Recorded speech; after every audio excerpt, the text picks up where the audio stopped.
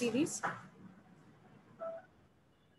This is the fifth of our series of sessions, and we've already covered topics such as entrepreneurial opportunities in agri-tech and genomics. We've also had sessions on medical device regulation and testing in India. If you're interested in our previous sessions, please visit our website and the SINE YouTube channel for the recordings. Today, we have to start on a somber note. We have very recently lost a stalwart of the academic community here at IIT Bombay, Professor Rinty Banerjee. Her loss was sudden and she will be sorely missed by the scientific community at large. I would request our CEO, Ms. Poini Bhatt, to kindly share her thoughts and call for a moment of silence as a show of respect to the dearly departed. Yes, so as my colleague said that we lost Professor Rinty Banerjee. Rinty Banerjee, whoever is in the direct network from this audience, I'm sure you know her, that she was a faculty member at IIT Bombay. By herself, she was a doctor and then she did even PhD further and joined academia. Very prolific researcher. There are so many technologies that has come out of her lab and licensed to the industry. Ironically, she worked even like on last entire year, she worked on COVID related research that got also licensed to industry. Her work got licensed to industry. So many products came out of her lab even on COVID, and she went through this. It's a really very, very, sad loss for the institute, the researcher community, faculty community, their colleagues, and of course, people like us, where she was like supporting us in innovation and entrepreneurship activity from core of her heart. So our sincere prayer for her family to bear the loss, and may her soul rest in peace. Can I request all of us to observe silence for 1 minute?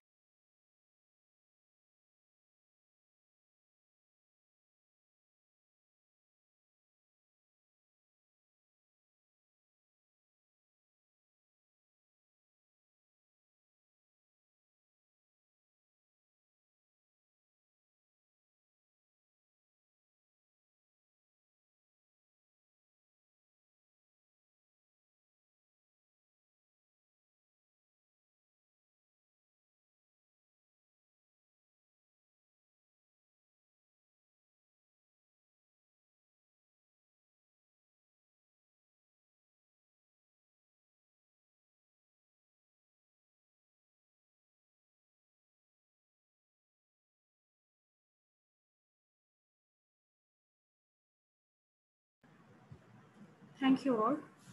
We move on to our session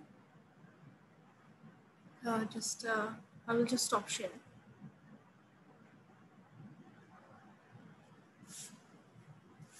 Okay, so today's session is unique in its focus.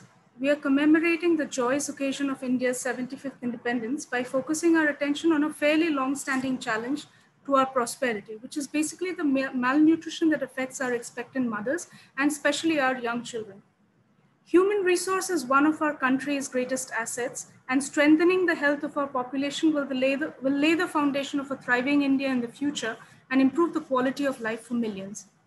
We are also commemorating Azadi Ka Amrit Mahotsav initiative of the government through this session, and Dr. Mukherjee will briefly touch upon this in his opening remarks.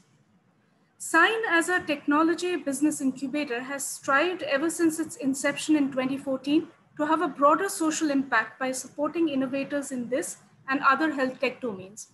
We provide seed to scale support in a sector agnostic manner to deep tech innovations at a pre-incubation, incubation, and acceleration level.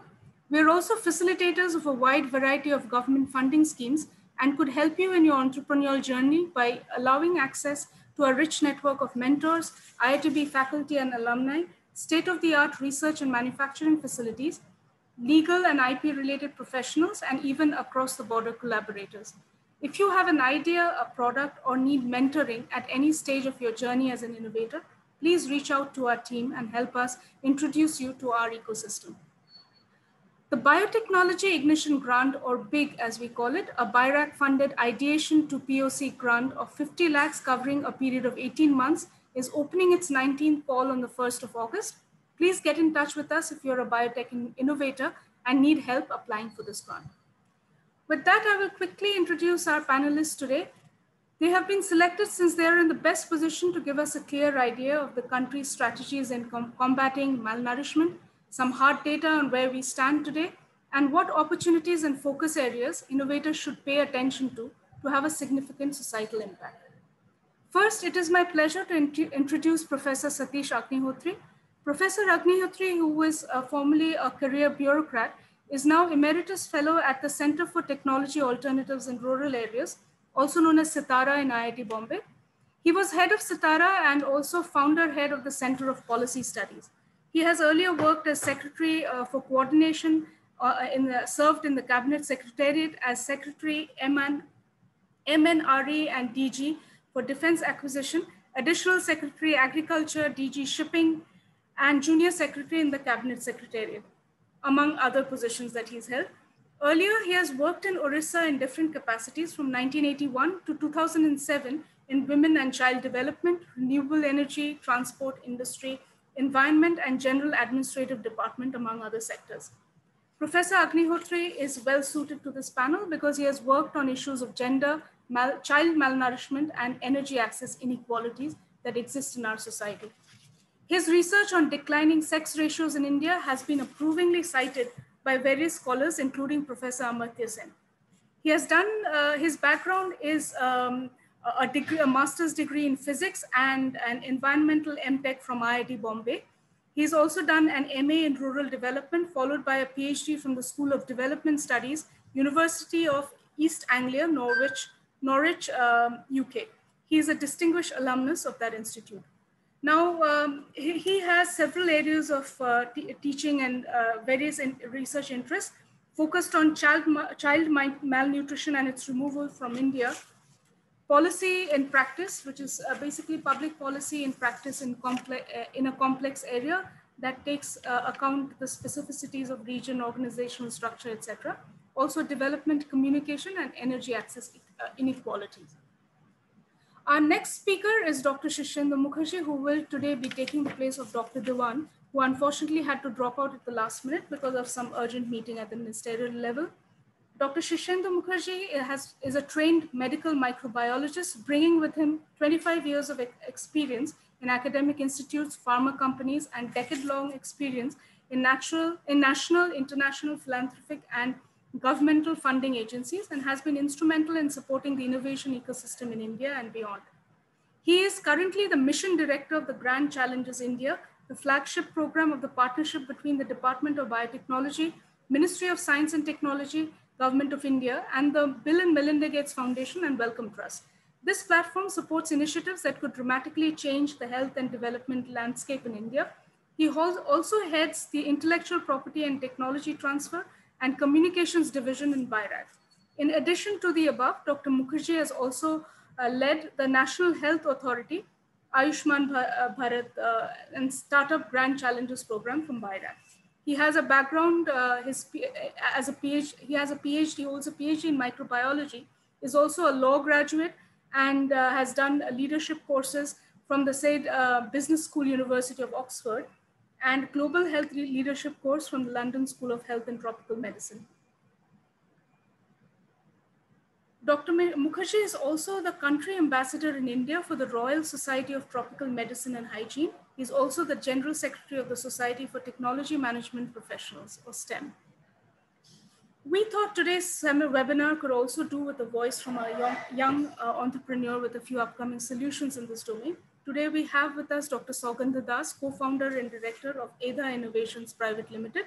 This is a medtech startup that is currently incubated at SINE, IIT Bombay. Saugandha has over 10 years of R&D experience and has worked in the areas of pharmaceutical nanotechnology, point-of-care diagnostics, and clinical pharmacology. She holds a doctorate in pharmaceutical technology from the Institute of Chemical Technology and was a DST Inspire Research Fellow. She has won various awards like the Best Table 2016, NBEC 2020, and has been a recipient of the prestigious Gandhian Young Technology Innovation Award in 2017 and the BIRAC Srishti Grant also in 2017. She was also nominated to be a part of a week-long in-residence program in 2018 at Rashtrapati Bhavan, which was organized by the National Innovation Foundation for the Training and Mentoring Innovators.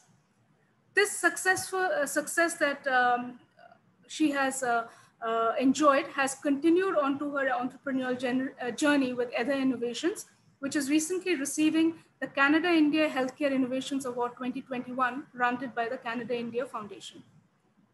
Ada Innovations is currently working on the BIRAC and Bill and Melinda Gates Foundation funded project under the Grand Challenge Exploration Award 2019, where they're developing a diagnostic device for early screening of malnutrition.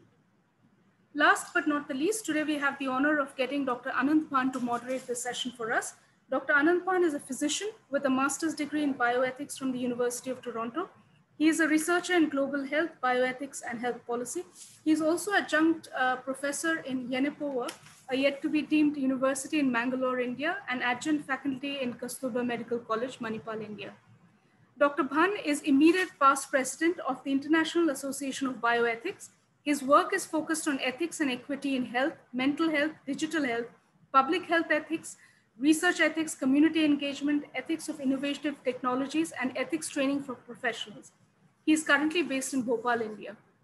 Before I hand over the session to Dr. Bhan, I would like to let you all know that this session will begin with our panelists sharing their experience and insights on today's topic, after which we will open up the session to all the participants to ask questions. Dr. Bhan will also be directing his pertinent questions to the panelists. We request that you post your questions in the Q&A box and also raise your hands to personally ask your questions. If you would like your question to be directed to a particular panelist, please mention that. With that, I hand over the session to Dr. Bhan. Thank you so much, Ratati, and honor to be here on the panel and to be moderating this session. I want to start off perhaps by acknowledging that we have a stellar panel today. We have an academic who's been in the policy space, who's been involved in initiating and running and implementing multiple programs in the space of responding to maternal and child health and working in the development space. We have an academic who's been a researcher, now is in the funder space and has a lot of experience of working with innovative technologies, as well as working with a lot of innovators in trying to help them figure out what are the right schemes to choose and how they can move towards the market. And then we also have an innovator who is already working in this space and has already received some funding and is working on some really interesting ideas, which she will talk about. So I think that will give us a very well-rounded perspective on the issue which we are talking about, which is malnutrition. Now, malnutrition is not new to India. It's something I think we've been dealing with for almost our own existence as an independent nation. And unfortunately, while development certainly has touched many parts of India, malnutrition remains an area of major concern.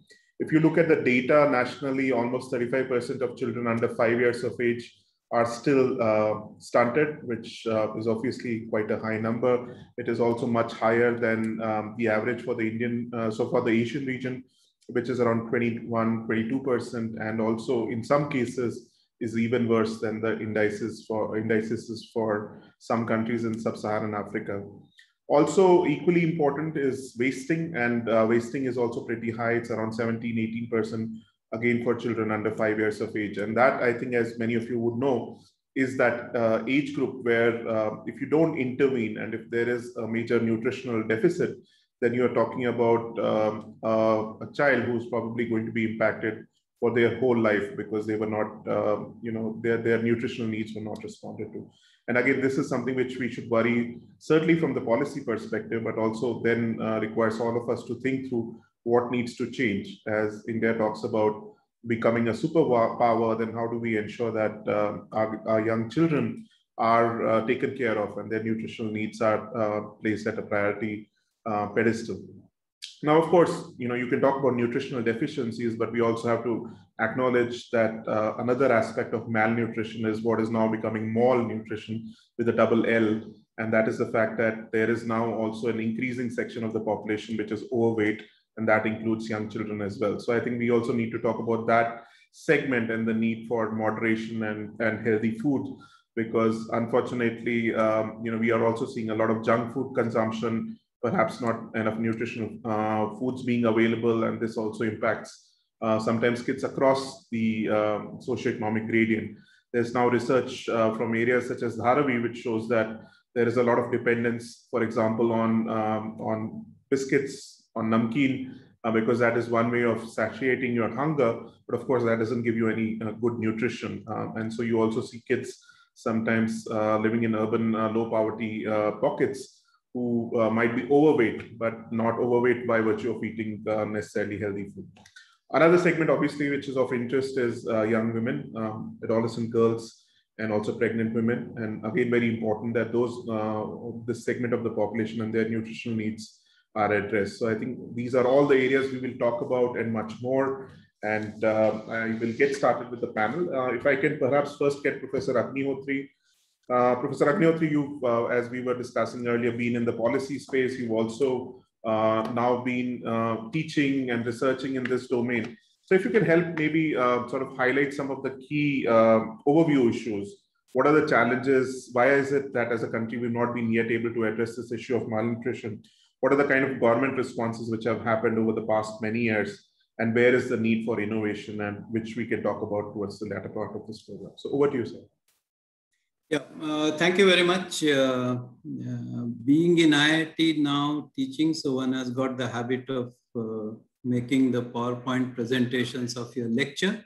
So if it's okay, I'll share my PPT, just about 7 slides, which is what I recommend to my students who make presentations. So I hope this is visible and yes, is full screen. Yes, yes, it is. Yeah. So I'm saying child malnutrition and the Amrut Mahotsav. So while we are talking of the Amrut Mahotsav celebration, वो दरवाजे पे दस्तक दे रहा है, which is the child who is saying, I am malnourished, what are you doing for me? Now, where do we stand? I mean, we have high and persistent levels of malnutrition among children. And I mean, it's an unfortunate reality. And this has happened notwithstanding the implementation of the ICDS program. Now, whenever we talk of ICDS, we say largest intervention of any kind, of its kind anywhere in the world. Now, this adjective or this description applies because of our size, I mean, inherent size. So, Hindustan mein kuch bhi kare to largest of its kind in the world. Then the second is this very smug counterfactual that things could have been worse. It reminds me of Murphy's Law, which says, smile, tomorrow may be worse. But I think it's not much of a consolation for the child. And more importantly, this argued counterfactual doesn't work for a very simple reason, that even Sri Lanka and Bangladesh have fared better than us. In a language of cricket, I think this is something which I find even the Anganwadi workers in Shrierampur and Dang understand. Our run rate is slow. Not that we have not made progress. In 70 years, I'm not into that 70 years mein kuch nahi hua type. 70 years mein hua, the run rate has been slow. So what has happened is our asking run rate is going up. And what is more worrying is our decline of child malnutrition is not commensurate with our economic progress. So when we talk of the India story of 8.5% economic progress, someone should say, what is the India story of rate of reduction in malnutrition? And very interestingly, it's also not commensurate with the IMR, in fact, or child mortality reduction. One of my students is actually working on this puzzle as to how is it that child mortality has come down much faster than the reduction in malnutrition. So this is where we are at the beginning of our Amrut Mahotsav. What has been our Achilles heel? One major issue is open defecation. And sorry, I'll be candid in my discussion because I have seen the hiatus between the policy and the academics and the implementation. So I'll be very candid. Professor Ramalinga Swamy talked about that famous Asian enigma. I think now the work of Dean Spears and Robert Chambers has very clearly brought out enigma वगैरह नहीं है. I think it is the open defecation which is the culprit. Even if your drinking water supply, India has done pretty well. So that is one issue, and we need to tackle it head on. Low birth weight. Now, if you ignore the pregnant mother, boya ped babul ka aam kahan te paaye. So if you are having a mother whose hemoglobin level is 6, you're okay with it. If she doesn't take rest, if she doesn't take adequate food, if she doesn't take diverse food, you are going to see its consequences on a low birth weight baby. I'll come to that. In fact, when we talk of health and nutrition integration, this integration, we have to be very clear that health is like the opening batsman. Agar usne 100 run nahi banaya, 50 nahi banaya, then you have huge pressure on the one down. Okay. Then after the child is born, you are not very particular about giving colostrum, which is actually the immunity provider, and exclusive breastfeeding for first 6 months, which is the immunity booster. After those 6 months, in fact, data will show that in the first 6 months, children are not that badly off. From 7th month, what begins is, I would call it the power play overs, where if the child doesn't have adequate diet and adequately diverse diet, then again the nutrition level go for a toss. But where are we emphasizing? We are emphasizing on supplementary nutrition in the 3 to 6 year age group.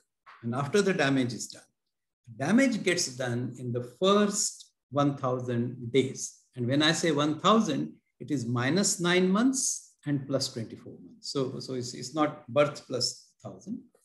And there, we have seen that preventive measures and early childhood care, that holds the key.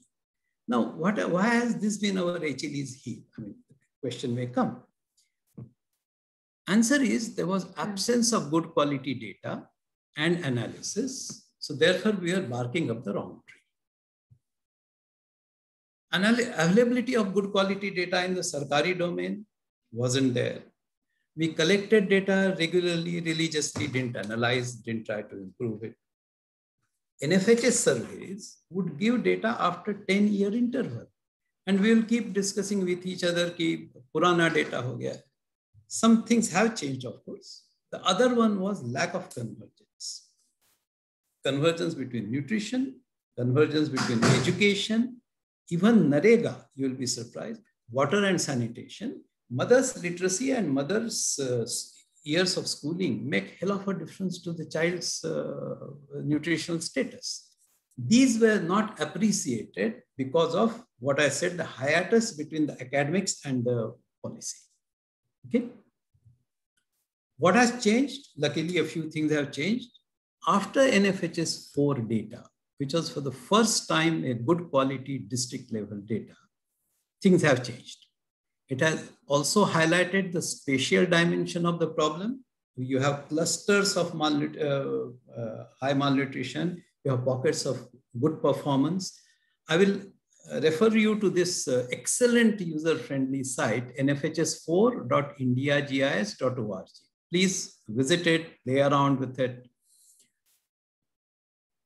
NFHS 5, surprisingly, and a pleasant surprise, came just after a gap of 4 years. So we have broken that jinx of 10 years, but, and there is a big but, the NFHS 5 data is there only for 22 states. So we can't make all India estimates. And some of the bigger problematic Bimaru states, if I may use the old terminology, वो NFHS 5 में अभी वो batting में उतरे नहीं हैं. So once their track record comes out, we will know what has happened. But luckily, consequence of NFHS 4 was, there was a lot of emphasis on decentralized planning with focus on districts. Mind you, this is a very important change. Not state, not all India, district level. And the convergence on district between various line departments, health, education, nutrition, water sanitation, rural development, etc., was to come through the district administration. And in fact, I always jokingly say there's a lot of touching faith on the institution of district magistrate, which reminds me of Shashi Kapoor's famous dialogue, "Mere paas maa hai." So now we are saying "Mere paas district magistrate." But then that word district administration needs capacity, needs infusion of science, infusion of technology.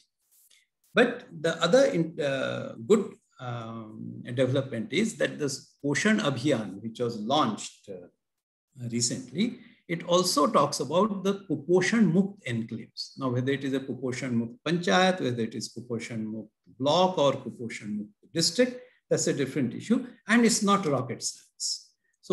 So anyway, courtesy NFHS for the appreciation for these factors, we land with the launch of Poshan Abhiyan, which the Honorable Prime Minister did in Jhunjhunu district in Rajasthan.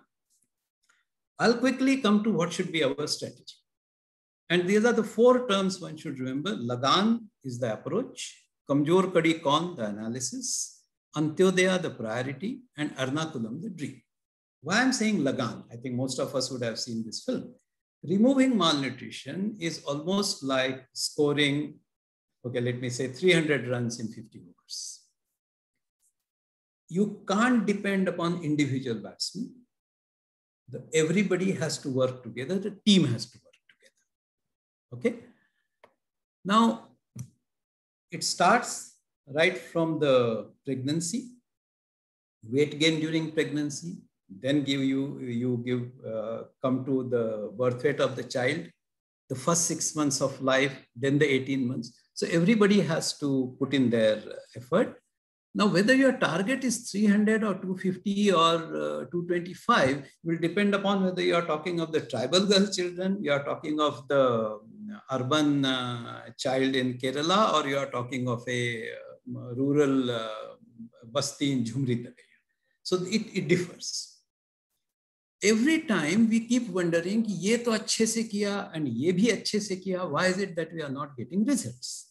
That is where this approach of Kamjor Kadi Kaun, I think many of the younger people won't know this serial, but they used the old serial of Neena Gupta, Kamjor Kadi Kaun. Very frankly, a chain does not snap at the strongest link. Chain snaps at the weakest link. So if you have done everything all right, you have fed the child and you have not given the deworming tablet, then you are not implementing integrated child development scheme. You are implementing integrated hookworm development scheme. There will be a seminar like this where a hookworm speaker like me will say, Sarkar ne hamara budget badha diya.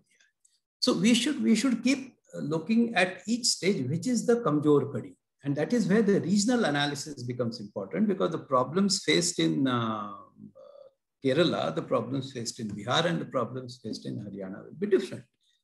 Different factors will matter in different places, which is where importance of knowledge comes in, where you have to do regional analysis, GIS analysis, principal component analysis, and find out Kamjor Kadi kaun si hai. Once you do that, Antyodaya is the priority. You must look at the disadvantaged population, because that is what is slowing down your run rate.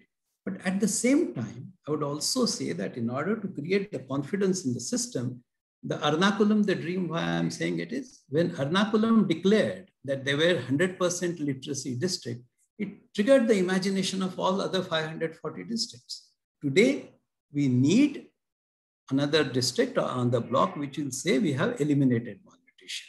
I mean, and in the football's language, I call these are the places which are closest to the goalpost. It could be a Kolhapur, it could be a Kendrapada, it could be even in a district like Kandhamal, we have located blocks where the district magistrate was informed 700-800 bache malnourished hai. And her reaction, and she's a doctor herself, her reaction was, itni to auqat hai system ki. So we should look at these fourfold strategy, but, and this is where minding the gap comes in, we have the issue of data. We must trust the data which is coming from below, but we must verify it. There's a Ronald Reagan's famous prescription, trust but verify. In the capacity building of the field workers, you need to move to a new pedagogy, and there's a scope for science and technology there. The other biggest problem is that this knowledge the knowledge which gets generated in Delhi and in New York and Mumbai and in Bhubaneswar does not percolate down to the field level, does not get internalized. So whatever you may do, if the Asha or the Anganwadi worker is not going to give albendazole tablet to the pregnant mother, you are going to run into difficulty. So you may say, sir, ye sab theek hai, but where is the scope for social enterprise or a startup? I'll come to that. Each of the Kamjor Kadi, in my view, has a scope for technology and enterprise. And I'll just give a few examples and then wind up. We will take more questions. Data collection and analysis. There's a huge scope for use of geoanalytics and visualization tools. Water, making that water potable, and sorry to say, even E. coli free in some areas is a challenge. And I know technologists who are working hand pump mein seedha device fit kar do and you get a E. coli free potable water. Sanitation, can we look at least water or waterless disposal of feces? Sunne mein kharab lagta hai, but we are not there yet. Weight gain during pregnancy. There's a scope for centralized kitchen. Akshay Patra has done an excellent job. Counseling to the mother. We have in IIT itself the spoken tutorials, which is a Ministry of HRD supported project. I'll talk about it. You can have chatbots, you can have games. Our spoken tutorial for which teach the mother the correct techniques of breastfeeding and the young child feeding have been translated into 22 languages. Then we realized that the tribal mothers don't understand those samvedhanik bhasha. We translated into Korku. Then someone said कि sir फिर संथाली ने क्या पाप किया है? तो we said नहीं कोई पाप नहीं किया. We are translating them into Santhali. It does create a lot of scope. You can have games. We are now getting down to a new pedagogy where the Asha or the Anganwadi worker and others, they can learn their tasks through games. In capacity building, field functionaries and mothers is one part of the story. With all due respect to the medical fraternity, doctors aren't aware about or they ignore the importance of colostrum feeding. They think cesarean section hua to golden hour mein breastfeeding nahi ho sakta hai. Even their blinkers have to be removed. And I'm very happy that there are doctors who are now into this exercise. They actually show you a film. Cesarean hua, uterus stitch ho raha hai, bachcha breast crawl karke aaram se apna doodh kheench raha hai. Okay. But there's a scope for capacity building. Diagnostics, huge scope. If you get me a good non-invasive hemoglobin detection, there have been claims, I know, but I want something which is more accurate in the range of hemoglobin of 3. Please don't yell at me. Milta hai field mein. 3 to 8 wale range mein mere ko accuracy de dijiye. I mean, you will have huge Chitragupt ke khate mein your entry of your APR will be just fantastic. Outstanding entry. Other parameters also, there's a crying need. Micronutrient space. Now what has happened, fortunately, we are okay with calorie and protein. Our deficiencies come in micronutrients. Food products that give the full spectrum. You make what is nutritious, convenient, or you make what is convenient, nutritious. Jhalmuri khate hain bacche, can you make jhalmuri more nutritious? Think about it. And making both of them affordable. My last point is small plot cultivation. In fact, in the pandemic and the coming years, take from me that mothers and child's nutrition, dietary diversity is going to go for a toss. We need to have massive promotion of Nutri-Garden, and that also polyhouses. One of our students is working on bamboo-based polyhouse, 10-year longevity, 1/3 of the conventional polyhouse. These are the scopes for entrepreneurial thing. We can discuss a bigger list. I don't want to give IIT example, but outside IIT, baby chakra, just Google it, is a huge intervention. So I leave you with a thought. Can Amrut Mahotsav be the beginning of a Kuposhan Mukt Bharat? Why? Because the child cannot wait. Thank you. Thank you very much. I hope I was not too candid. No, candid is good. I think, this is meant to be a conversation which stimulates, and I think that was fairly stimulating. I'm very glad that you brought in your own personal experiences of course, dealing with this as a policymaker. And it's quite clear from your presentation that you've given this a lot of thought, and you're very passionate about the issue. I totally get and support the fact that this is a time for impatience. I think our kids cannot wait. They've waited way too long. We've lost many, and the quality of life continues to be an issue for those who've obviously had nutritional deficiency, even if they've managed to survive. So I think that importance cannot be reinforced any better than the way you did. And also, I think it was great that you also highlighted some of the problem statements where we still need good quality innovations and solutions. So that would be some food for thought for all of our innovators who are in the audience.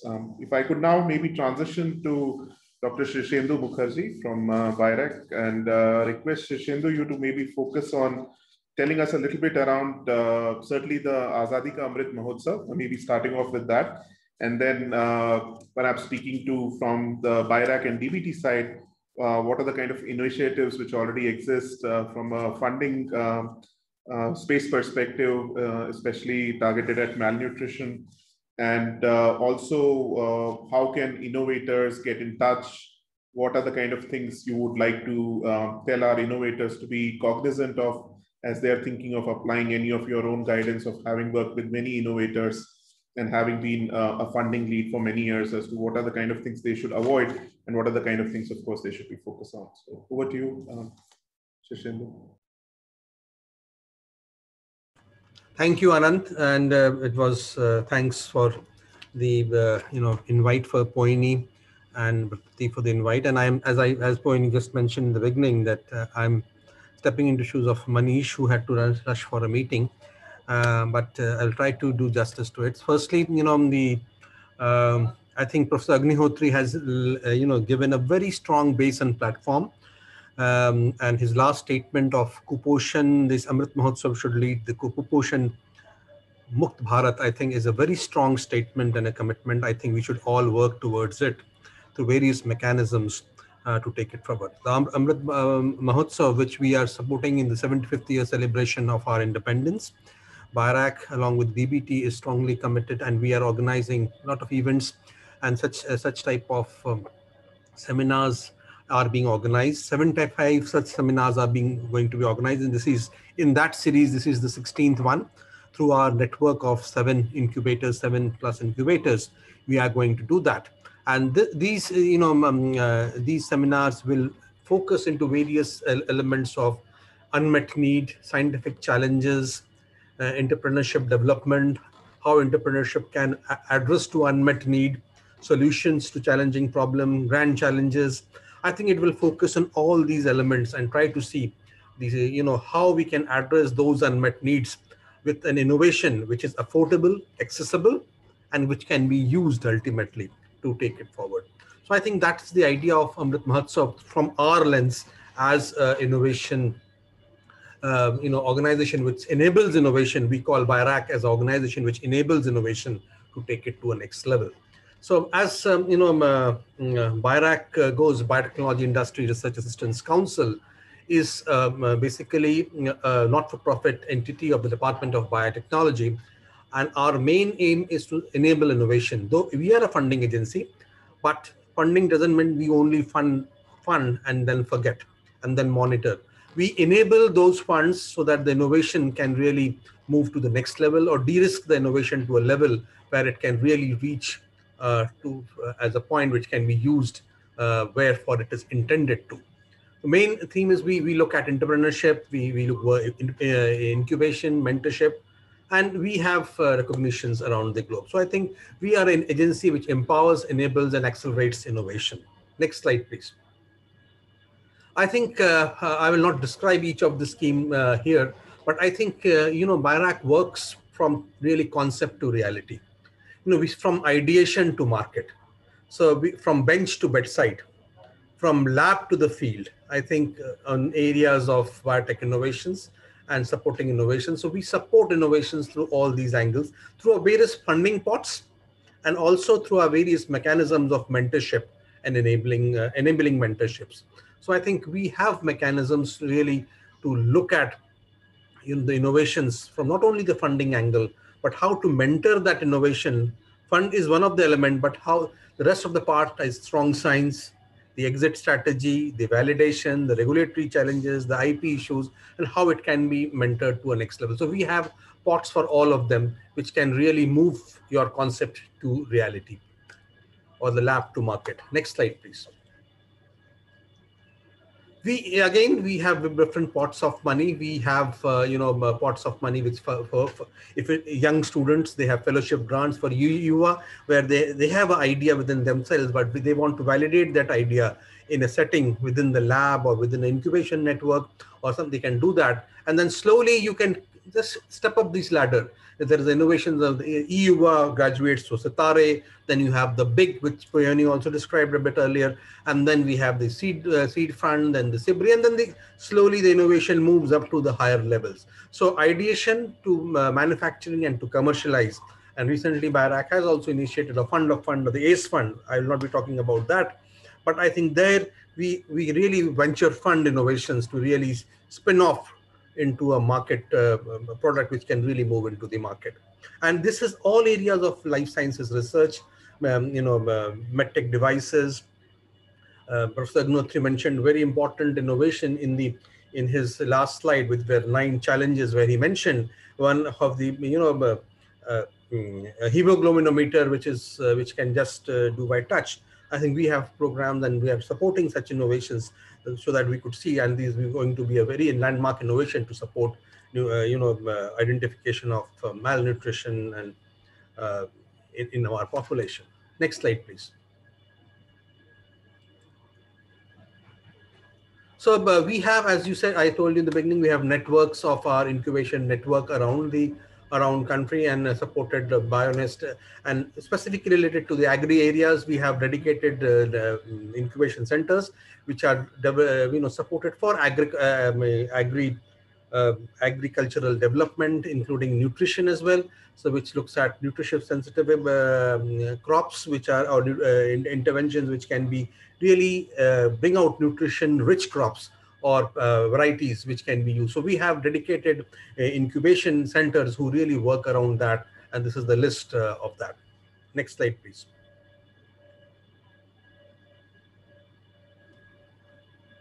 May I have the next slide, please?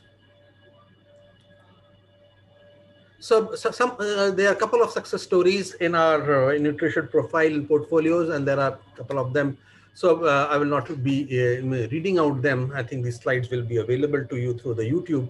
So success doesn't mean in our funding plan that at the end of the product, at the end of the cycle, you have a product in place, but it really moves the path of innovation so that it is de-risked.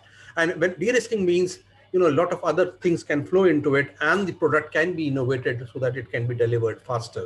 So that's how we have funded very basic innovations which can really got good proof of concept. So a lot of other funding agencies also join in to support it, or we are there, the first right of refusal, to take your funding to the next level as well.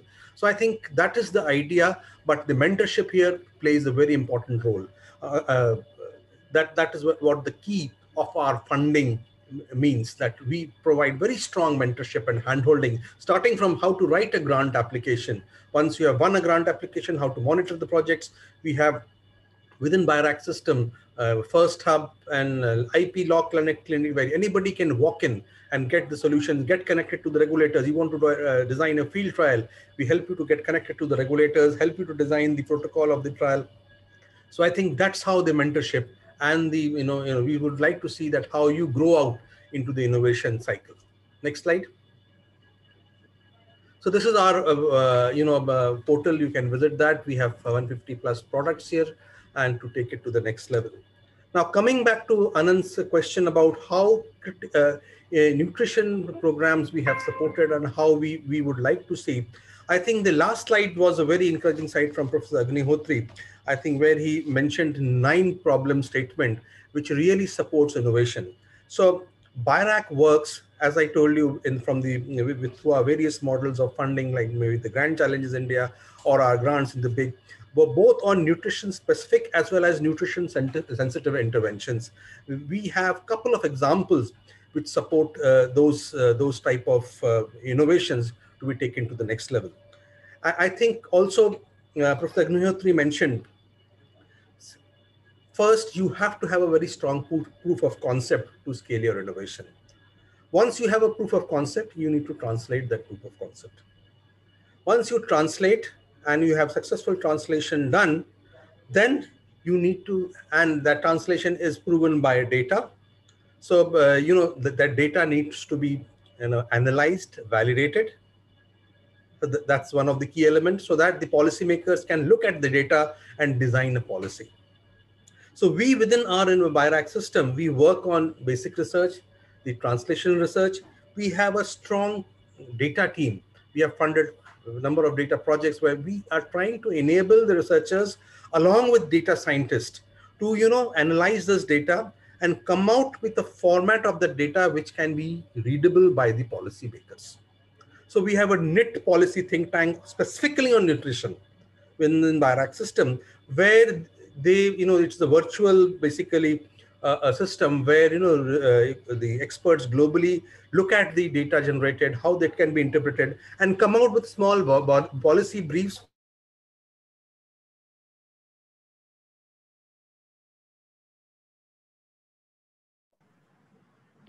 Sorry, we lost the sound for a second. Yeah, maybe if you can just give him a minute, otherwise we will maybe just reintegrate him when he joins. Happens with online meetings.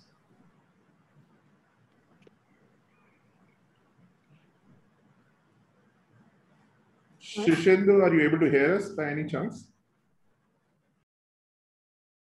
Maybe he can switch off his video. Yeah, I'm just trying to see if he can hear us, because I don't know if there's a connection issue. Radhati, can you try calling him? I think he's left the meeting. Yes, I'll do that. Yeah, in the meantime, maybe I'll get Sogandha to get started in the interest of time, and then we can maybe get Shirshendra, when he responds to questions, to also speak about some of the issues which are left. Right. Okay, thank you so much, Dr. Shishendu, for presenting the BIRAC perspective, all of the various very relevant and interesting schemes which are available, as well as the pathways to accessing them and the kind of things which innovators should keep in mind. Our next speaker is Dr. Sogandha. Sogandha is funded to actually do innovations in this space. Our startup is IIT Innovations Private Limited, and it is actually working on a rapid point of care diagnostic kit for quantitative prediction of source of nutritional imbalances at the early stages. And Sogandha will speak about her innovation, but I would also request you to perhaps speak from your own experience as a young innovator around some of the challenges in this space, and when you're looking at platforms like SINE, when you're looking at sources of funding like BIRAC, how can they enable young innovators like you to be able to work in this space? Over to you. Thank you, Dr. Bhan. I would like to share my screen.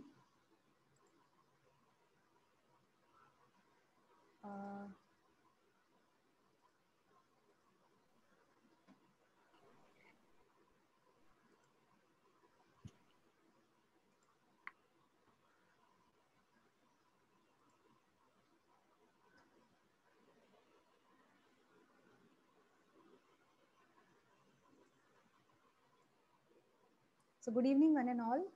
We had some very interesting topics being discussed previously in the last 1 hour. So I would be continuing this discussion forward, where IIT as a startup, we are working on democratizing nutritional deficiency testing. And what we do at IIT is we are trying to develop a technology whereby we can diagnose malnutrition at an early stage. So we are currently being funded by BIRAC and Bill and Melinda Gates Foundation under the Grand Challenge Exploration Scheme. So like we all understand, malnutrition has progressed to become a global pandemic, with 2 billion people suffering worldwide from micronutrient deficiencies, and it is costing around 3.5 trillion to the global economy. In India alone, more than 190 million people suffer from micronutrient deficiencies and undernutrition as of 2017. And among them, the children are gravely affected with 2.3 million deaths annually. And this has a major impact on the economy with multiple forms of malnutrition, which reduce nearly 8% of India's economic growth. Now, this entire cycle of malnutrition starts with a malnourished mother, and this was something Professor Agnihotri had pointed in his speech. And it starts with a malnourished mother, it continues into a malnourished baby, and with that, a malnourished girl, and then this entire vicious cycle continues. So if we can, in order to break this cycle, we need to address this malnourished mother so that the entire cycle can be broken. Despite 1/5 of all births worldwide occurring in India, 1/3 of the Indian women of reproductive age are undernourished.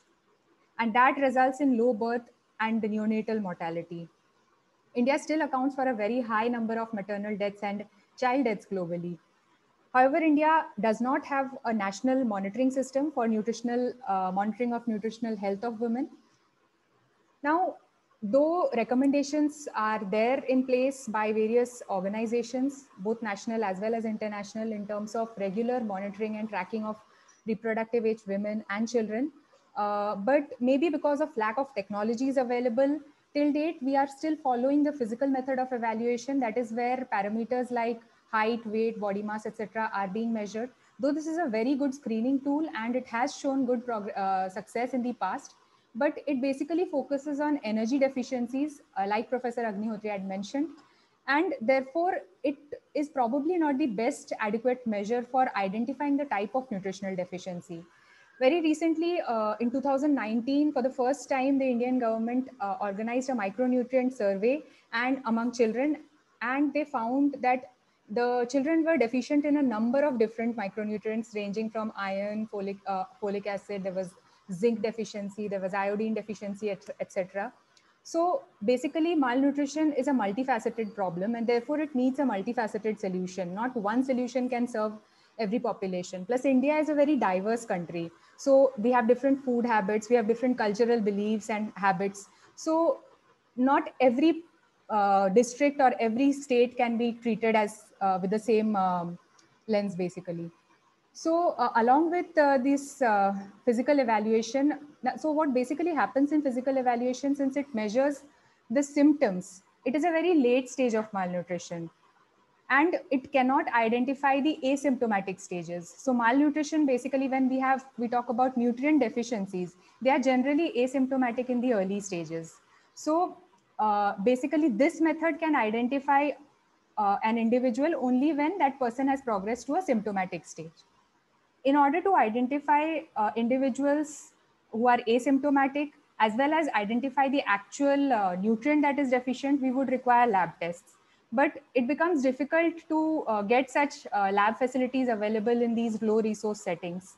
So that is where we decided to play on, and we made it our USP. And we decided to provide nutrient deficiency testing in the field levels.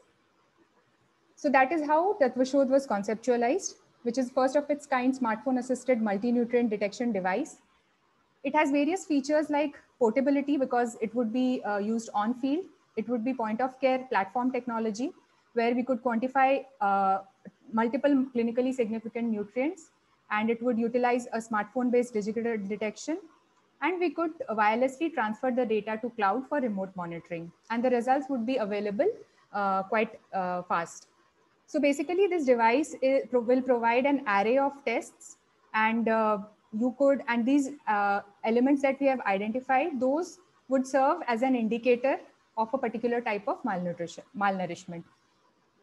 So we are continuously in the process of identifying more nutrients which we could add to this arsenal based on feedback from clinicians and various other experts working in this field. So this is a video of a preliminary prototype that we had developed initially in the lab. So this indicates the usage that is very simple to use. You can diagnose it very fast, and you can easily transfer the data to for remote monitoring. So overall, Tattvashodh provides value in terms of easy implementation in field settings, ability to detect asymptomatic cases of malnutrition. It provides an evidence-based management of malnutrition. It minimizes delays and errors in manual record keeping. It enables remote monitoring. And overall, it helps in total nutritional surveillance monitoring.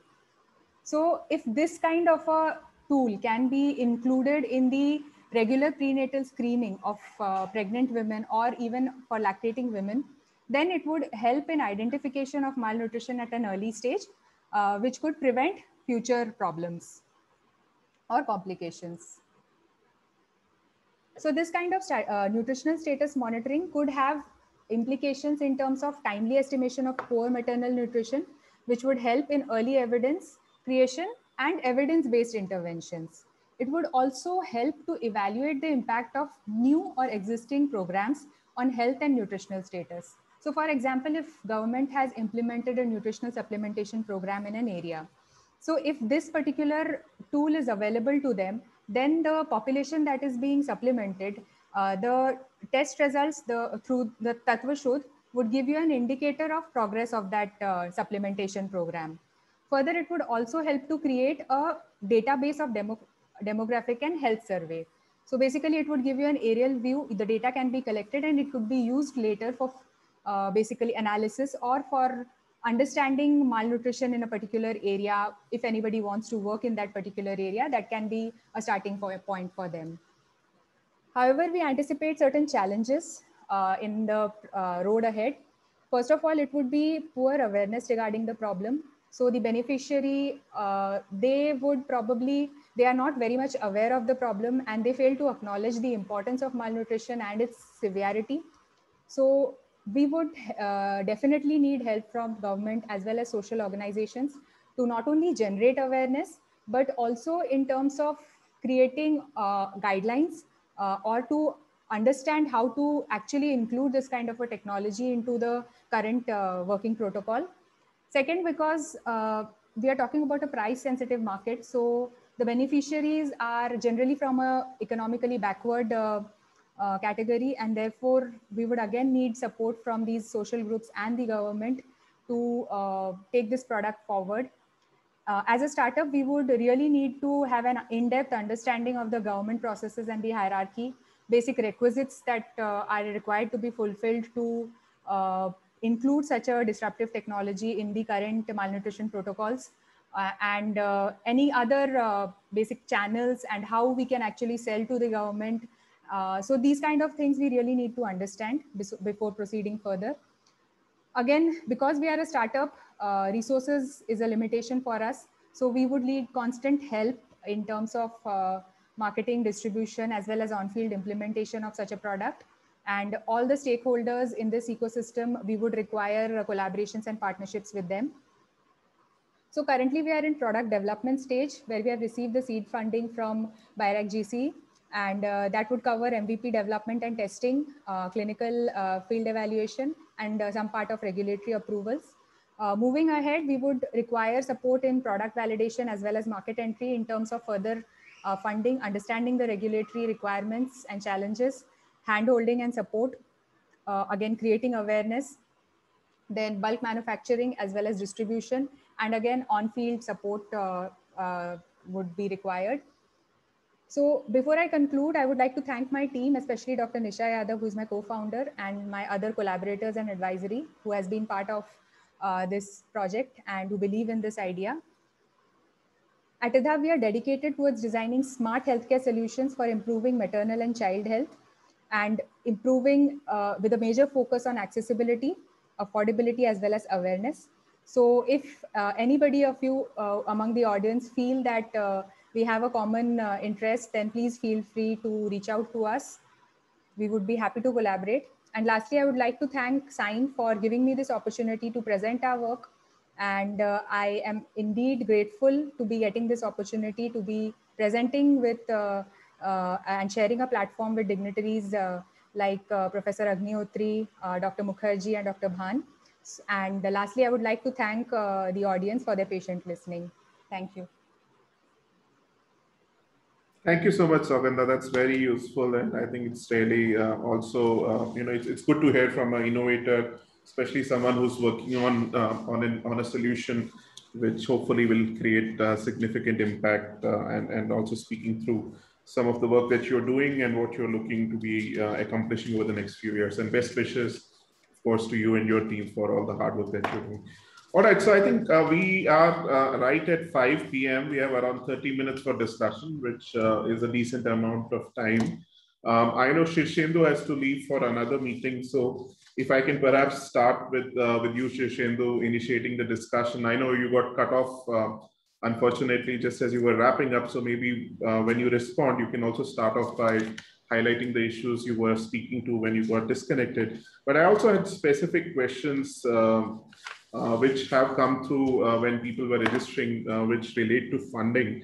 And one of the questions, which is perhaps a question you get all the time, that what are the kind of steps someone who has an interest in innovation needs to take to get national funding as well as international funding? And is there a space or is there a platform which can bring together entrepreneurs for collaborating, say, with industry, with researchers, with academics, with perhaps folks from the medical profession? So, so that they can fine tune their ideas, they can get better inputs and better define their ideas before they apply for funding. So perhaps if you can take those two questions and then also wrap up what you were trying to say when you got cut off. Thank you. Over to you. Thank you, Anand. Thank you. I'm sorry. Apologies. I don't know what happened to my net and it got knocked off. So I missed part of Sugandha's lecture as well. And so Sugandha is one of our Grand Challenges Explorator grantee as well. So it's nice to see her innovation going forward. So coming back, I had 2 points to make before I got cut off. And I think, sanitation, one of the point which Professor Agnihotri also mentioned, and sanitation is one of the very important issues. So we at BIRAC is also supporting a huge program on wash and sanitation, which really looks at, developing, water which can be, it uses less water, more hygienic to be used. And we have demonstrated a couple of them around India, in the northeast part, in the southern part as well, which have strong validation going on right now. And they will be used, and they work firstly off grid as well. So you don't require any power to pump in water or remove water. Water can be, trying to recycle the water as well, so that it can be used at places where, I think, so these, and especially in the areas where in the slum clusters, in the semi-rural population where it can be used. So I think that is one of the, apart from that, we are looking at working on, as a nutrition sensitive agriculture, we have a big program going on in that space with MS Swaminathan Research Foundation, where nutrition products, grown in their backyards, highly nutritious product grown in backyards, can be used by the families and also be sold in the market for livelihood generation. So these are a couple of other projects like solar conduction dryer. We have supported the integrated farming model, where one crop of land can be used for, getting paddy, getting fish, getting poultries also. So I think these type of innovative mechanisms are being tried and used so that we can develop, tools which can increase nutrition, livelihood, and also add to other things. But ultimately, I think, as was mentioned here, we have to be innovative. A good quality data needs to be generated. A good quality data needs to be interpreted as well, so that policymakers can really tweak the policy and implement those. And we can move, as was mentioned again. I like that statement. The Amrit Utsav leads to, Bharat, which is devoid of malnutrition. So that was the point I wanted to make. Now, coming to your question, Anand, what innovator or a researcher needs to look at when he wants to have funding done. I think firstly, very important thing is how strong it has to be, a strong unmet need. You have to have a gap which you are filling in. So innovation has to be such which addresses that gap. I think that gap needs to be filled in. So that is one of the important elements. Once you understand, because if it is a very congested field, you will, get drowned up in the congestion and you will not take your innovation forward. But you need to identify the right unmet gap, put your science around that unmet gap, try to find out a solution to that unmet gap, and then build a story. I always tell my grant applicant when I do my grant writing workshops, is that how compelling story you tell. It should be a fairy tale. Starts with once upon a time and ends with happily and ever after. So I think the gap which you need to fill has to be built around the science which you are targeting to fill that gap. That story needs to come out well. Then if that story comes out well, the other things will fall in place. The other thing might be the exit strategy, if there are regulatory or the field trial issues, you need to address that, but that can be built in. But the unmet gap with the science which you are trying to address is very, very important thing, and you need to fill in that. So that is the first and foremost thing. Funding lasts 5-7 years in funding is not a problem at all. We have national funding agencies supporting extensively good work on nutrition areas, nutrition enabling areas, be it be medical devices, be it be, trials to understand the gaps, or may it be innovative mechanisms of farming to increase the nutritional variety of the crop. Funding is there in all, and BIRAC has been spearheading. We have been working with Gates Foundation on a lot of these elements. BIRAC has its, we have our own programs, the government supports it. Then the second thing is how good the team you're building. You also mentioned in your opening remarks, a 360-degree approach to address the innovation. That needs to come out from the story. It is not only the science, but the team which is going to deliver that science. That team should flow out from your grant application, that I am good at innovation. I'm a very good engineer. We can design this device. But Anand is excellent clinician. I am getting Anand into the field. He will address my clinical need, understanding that clinical, how that is important. So team building has to be, that team building doesn't mean that you have to, hire somebody. You can get a consultant, you can get an advisor and try to reimburse in some way. So that team building, that story should come out. And finally, the exit strategy, where you will end and from where you will start again. In 2 years time or 3 years time of funding, nothing, you will not be able to deliver anything, but you will de-risk your innovation pathway. So I think that story should also come out well, that I will take the program from here to here, but there, if I have an excellent, good result, I will take the program from.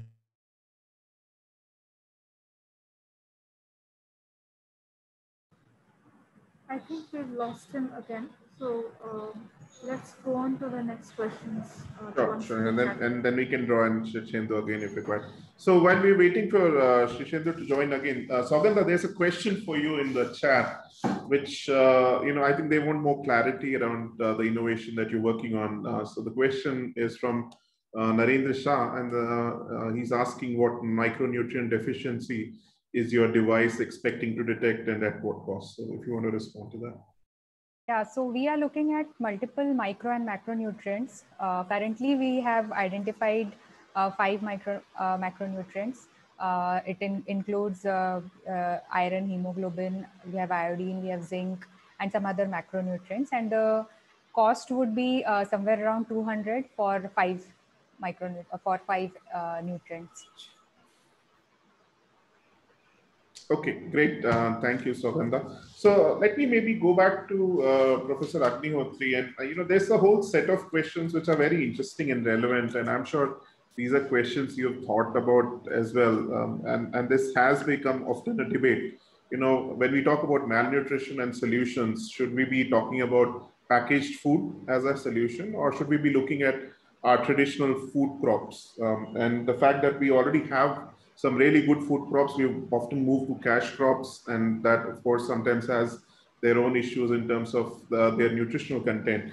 But does the solution lie actually in reflecting on what were our traditional crops? Can we be looking at millets, for example, jowar or bajra? Can we be looking at decentralized, as Deepen Modi is asking in chat, decentralized micronutrient-rich food production which can be done at the household level or at the community level, either via kitchen garden, backyard aquaculture, and would this help us in creating more ernakulums, or should we only be looking for an industrialized solution? So what you?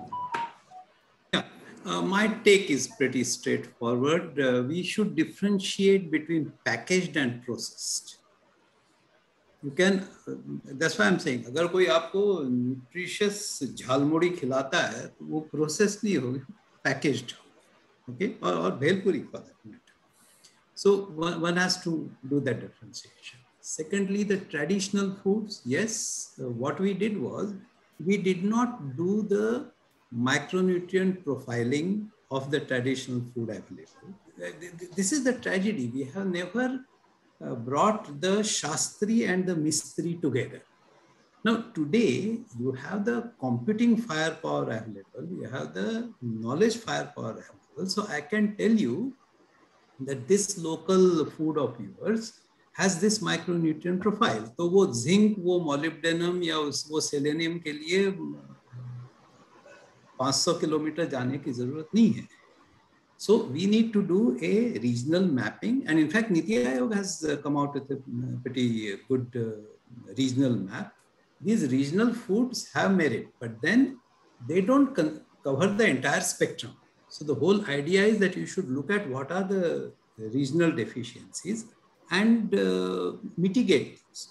So there is the first port of call should be something which can be done at home. So therefore, yes, kitchen garden. And let me clarify this doubt. The moment I say Nutri Garden, people think ye vegetarian ki baat ho rahi hai. Nutri Garden can be retrofitted with poultry. It can be retrofitted with backyard fishery. Just now I think probably Dr. Shishendu also mentioned that. That is one place. But then I will also caution that mother, when you go and give her the gyan about the nutritious local food, etc., I use the word deliberately. What is nutritious, make it convenient, and what is convenient, make it nutritious. वो 2 minute Maggie क्यों खिला के भागती है? Not that she wants her child to remain malnourished. She said, मेरे को तुम्हारा nutrition वाला 2 minute का solution दो ना. You make a 2 minute nutritious alternative for me. Otherwise, I am forced to give that child. I have seen Asha worker giving her child wafers ya kurkure to suck. The child is malnourished, and she says very nonchalantly, "Dikro nebro thai gayo." So why does, sorry to for those who might not, कि बच्चा रह गया दुबला. So we need to be sensitive to the constraints of the mother, whether she is the urban mother, whether she is the tribal mother, whether she is the rural mother, or whether she is urban mother. Mind you, there are urban mothers. So yes, homemade first preference. If not homemade, decentralized making. And we must go by Gandhi's philosophy, not mass production, production by masses. Decentralized making. But when you are talking of decentralized making by self-help groups or small scale industries, please make sure that quality control and quality assurance is in place. QC to wo banane wala kar lega, QA aapko lana chahiye, because you can't monkey around in the food area. Deepen's question, of course, goes back to our conversation sometimes back. But let me also, there was also one question which Hemant asked about regional, regionalization of food. Yes, it is pretty much possible. You have to do that regional analysis. And that is where the site which I mentioned, nfhs4indiajaz.org, I think Hemant, I'll get some student of mine in Delhi to come and just give you a 10-minute tutorial. And then I'm sure you'll get hooked on to that site, because you can do so much regional analysis. And then you map your regional deficit with the regional resources. Then find out, वो बहुत आत्मनिर्भर होने की जरूरत नहीं है, वो हर पंचायत आत्मनिर्भर नहीं होगी माइक्रोन्यूट्रिएंट में. You just find out कि minimum बाहर से क्या लाना है.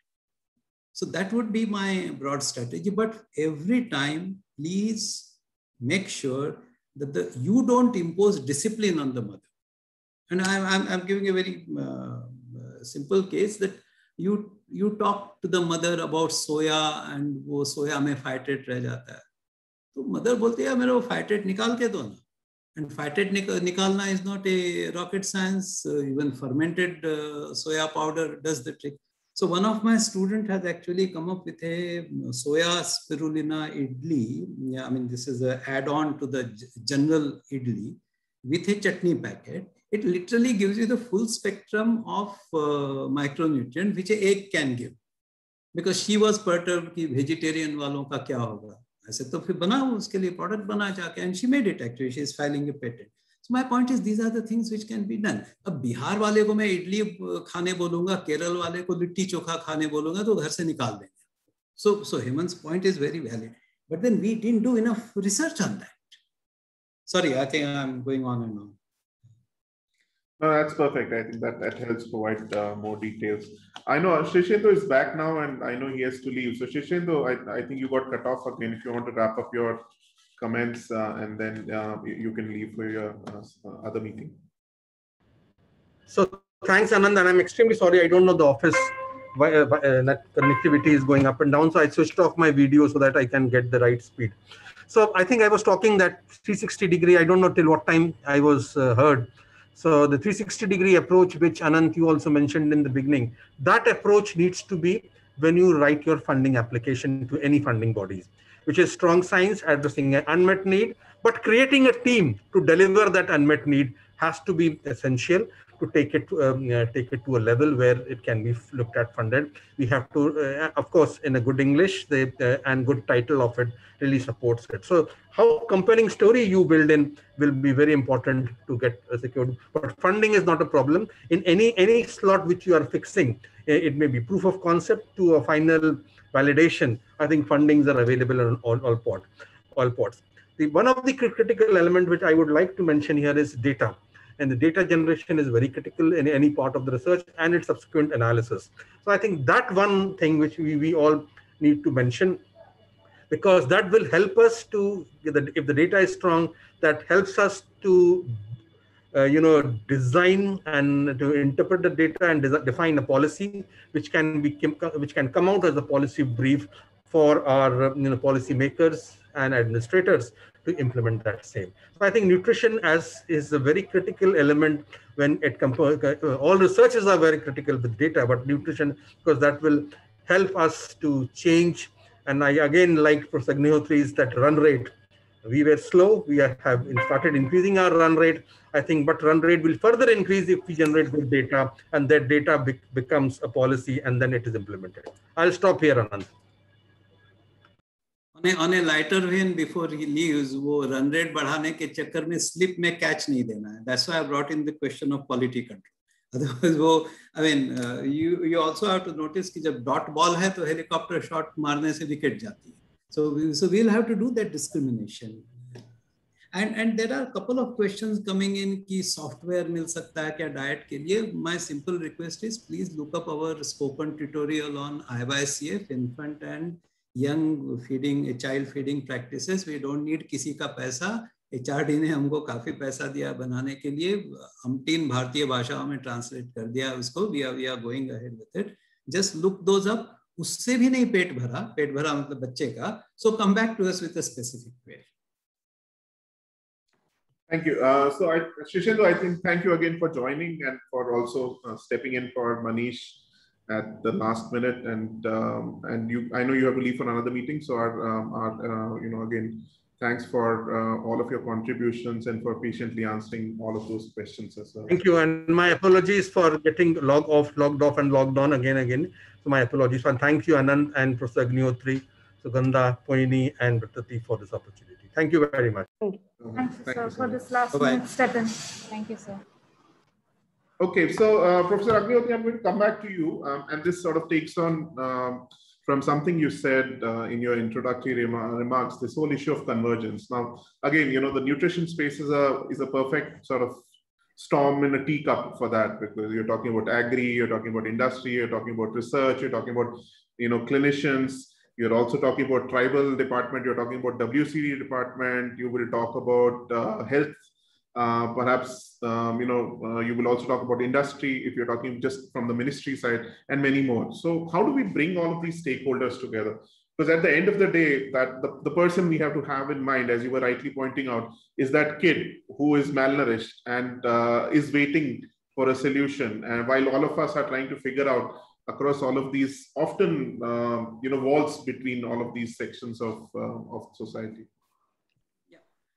You touched a honor. There's a fabulous article by Santosh Mehrota on why coordination doesn't happen, and it is exactly in the context of malnutrition. I would recommend that people read it. The point is, this convergence in the Sarkari system also means a lot of turf overlaps, and this turf overlaps is where the problem comes in. So I move to a slightly different take, which I call the relay race. And that is why I use that Lagan simile. The opening batsman अपना काम करके निकल जाए. And I'm giving you an example. There's a HMIS data and there's a RCH data. So the health people will have the whole Janampatri of that pregnant woman, the unborn child, the child after he or she is born. Within health itself, the mother's ID in RCH and the mother's ID in HMIS don't talk to each other.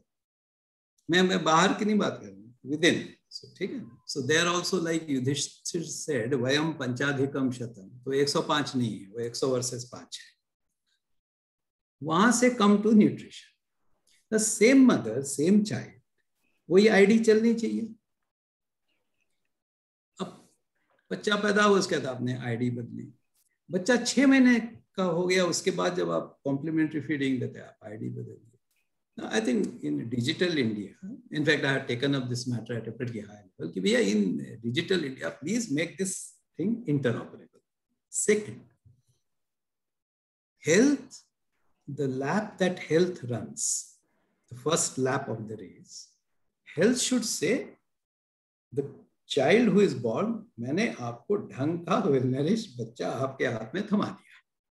But if I hand over a 2100 gram kid, if I don't bother about the Kuposhan Mukt se pehle, you should at least have severe anemia Mukt.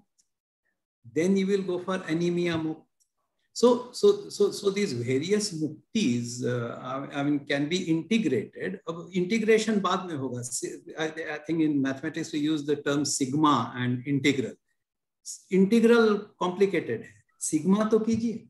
You co-locate all your good performances in one place, co-locate, then coordinate, and then converge. So उसमें वो turf वगैरह का लफड़ा नहीं आएगा.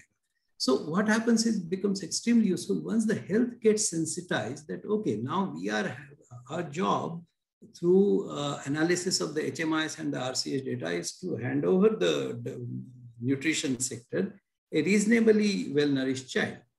Then the sanitation people have to say, we have to give a reasonably infection-free environment. So if each one does their job properly, even if they do summation and not integration, the child will gain a lot. The integration can happen, which is where I'm saying it has to happen through technology, because I have not understood for my life as to why that QR code, which is the link between the physical and the digital, the QR code लगाना है यार उस बच्चे को, तो whatever are the child's entitlements will be known to everybody. Why is it that when the child and the mother goes to eat bhatti, no vaccination मिलेगा, no ration मिलेगा, no THR मिलेगा? I mean, these are some of the things which can remove. So there are two parts of it. One is the silo getting improvised and delivering what they are supposed to do, which I think in Gita itself it is said, sweswe karmanna bhirata samsiddhim labhate nara. मतलब नर को संसिद्धि कब मिलती है? जो अपना अपना काम ढंग से कर लेता है. तो each department कर ले अपना काम. And then this bridging across can be done through the use of technology. So I wonder if it is too abstract, but to me it is concrete. I mean, I can see it happening if we do it. Sure, yeah. Saugata, if I can come back to you, so as someone who's navigating this almost on a minefield, as trying to figure out as an innovator, how do you develop these solutions? Who do you target? How do you ensure that you have a longer term perspective in mind, especially in terms of its implementation and inclusion in programs? How have you tried to navigate this? I know maybe these are early days for your startup, but I'm sure you have faced some of these challenges, and how have you been trying to navigate through them? Yeah, like I mentioned, currently we are in development stage. So our major focus is towards development, but we are trying to test the waters here, and we are finding some kind of resistance, like I mentioned in the challenges that in my presentation slide, in terms of lack of awareness. That was one major area that I feel that a lot of work needs to be done around that, because it's not just the problem that I am facing or my team is facing. It is any researcher who would venture into any social area. These kind of problems would come. And that is where we as researchers start questioning as to how viable as a startup can we be with just working on a social cause. So that is where we have a dilemma as to either choose between the two or do both. So that is one of the major challenges that we face. And plus, since in these social issues, probably government would be our major buyer or our market, and therefore there are a lot of bureaucratic issues that we don't understand at this stage clearly. So not understanding those things clearly and going to the right person, identifying the right people to connect with is something we are still figuring out. So if that process and that connections, like SINE has been helping us in connecting with different kinds of people, different from the regulatory perspective, from facility wise, even this organizing this session, we happen to talk to Professor Agnihotri. So these kind of connections we make on the way. But as a fresh startup, we do face challenges as to whom to connect with, whom to go to next. So those are things that we need to figure out maybe. But if this process could be a little more put down on paper, it would be helpful for startups to work in this area. Dr. Bhan, for the lack of time, I suggest that you summarize the session and we kind of start drawing it to a close. Sure. Yeah, of course. Yeah, we are almost at 5:26 now.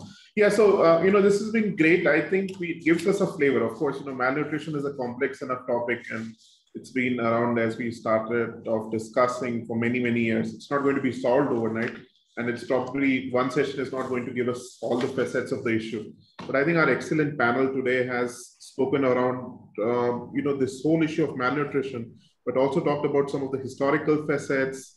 What has been some of the policy solutions? Where are those gaps? Where are the kind of problem statements that we need to address?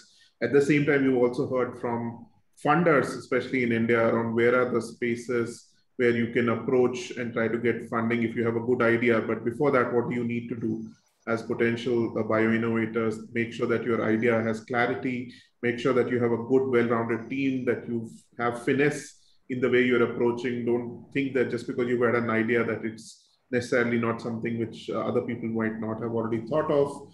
And then also use the opportunity of working with platforms like SINE. There's now a whole network across India that you can access. SINE is an excellent example where people are available. There is trained staff who are experienced professionals who will walk you through the process involved, who will handhold you through that process. And feel free to also reach out to innovators like Sogandha. Would be happy to share our expertise. Professor Agnihotri, Shirshendu. I think everyone in this space is very approachable. And the reason for that is everyone is passionate about the need to create a set of solutions which actually helps our target audience. And our target audience has to be perhaps those kids who remain malnourished, who are stunted, who are wasted, and look at, of course, addressing their needs, but also ensuring that as we move forward, our future generations are not necessarily stunted or wasted. And as we talk about ourselves as one of the superpowers, it's actually, it doesn't reflect very well on us that we remain among the leading countries with a significant issue around malnutrition. So hopefully this will give you a lot of, space, thoughts, ideas for the kind of solutions that we need, and you will work towards them and use all of the enabling environment which SINE, BIRAC, and the whole ecosystem offers. So best wishes for that. And back to the SINE team, thank you for organizing this session. And thank you to all the panelists for all of your excellent contributions. Yeah. Bratati, are you there? You're on mute. Bratati, you're on mute. Yes, ma'am. I was just trying to share my screen to inform the audience of the next thing. But please go ahead if you want to give your vote of thanks. No, so we can just close with a vote of thanks here. Like I guess you are planning to talk about like IIT call 15. Yes. which is going to happen to the participants here. There will be a BIG call, next call, which is likely to open on 1st of August. So keep checking website of BIG as well as SINE. We will announce as soon as it is announced by BIREC. And with this, I really appreciate the time, Dr. Ban, you're really excellently moderated. Really appreciate your time and agreeing to moderate this session just at a one phone call. So thank you very much. And then very, very sincere appreciation for Professor Satish Agnihotri, Dr. Sauganda, and of course, I don't see Dr.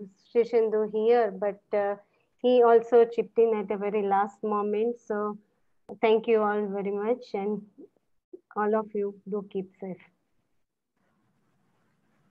Before we close today's session, I would like to tell you about a guidance session that we are holding in collaboration with IIT Roper this coming Wednesday, the 14th of July.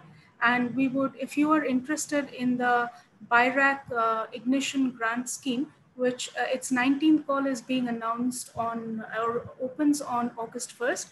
And we would like for you to contact us if you have an idea and you want to apply to this grant. For any questions related to incubation with SINE or getting in touch with SINE for other queries or concerns or help required in your entrepreneurial journey, we ask you to please write to incubation@sineIITB.org.